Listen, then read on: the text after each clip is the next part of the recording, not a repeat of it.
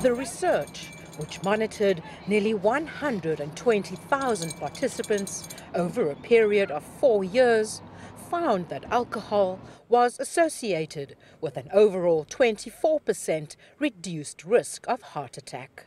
Drinking lightly or moderately is good for your health, particularly your cardiovascular health.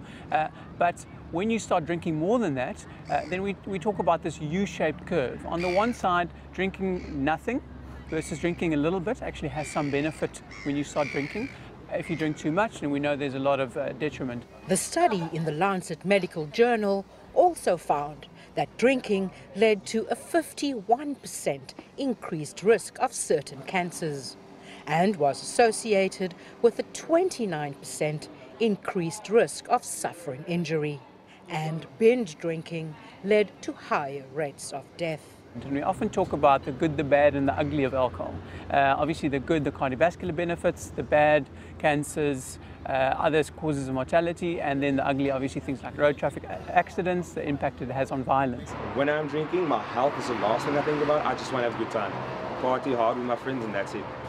We as young people would like to entertain ourselves and the friends, of which alcohol is not good at all for everyone. You have the vision and missions about your life to accomplish, and alcohol is not healthy at all. Yeah, I think South Africans do overdrink. I do. But yeah, obviously anything in moderation and balance can't be harmful. Do it on weekends, do it moderately. Don't overdo it because it might cause some problems in some ways, but if you're doing it with your friends and you guys are out, I have no problem with it at all. And I didn't know that it was good for your health, but now that I know, it's awesome.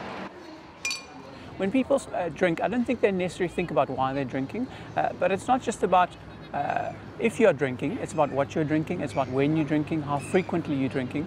All these things make an impact on what effect it will have on your health. But the main message we need to get out there is if you are drinking, you should be drinking sensibly.